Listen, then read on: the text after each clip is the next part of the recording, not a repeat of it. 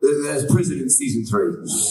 Just because I got to do, almost all of it. I mean, Chris takes it's a one shot, which means that we shot the whole thing in one take. There's 2 moments where, without noticing, hopefully, me and Chris switch out. But most of it is me, and it was really cool to have got to the point where I could do that much of it.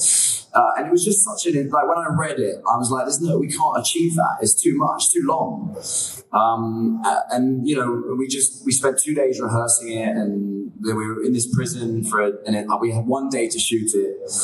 And it's really tough. All the extras and in those corridors with the camera guys and the sound guy, and when me and Chris aren't actually on camera, we got to hide behind the camera but follow it really closely so we don't get. It was just such a cool moment. And when we finally got it, like the camaraderie from everyone there, everyone was cheering and shouting, and I think it's a real achievement. How the stunt department didn't get any Emmy nominations and whatever for that, I honestly do not know, but they deserve. I mean, I think it's some of the best action sequences I've seen on TV, and those guys deserve huge credit for that. Thank you.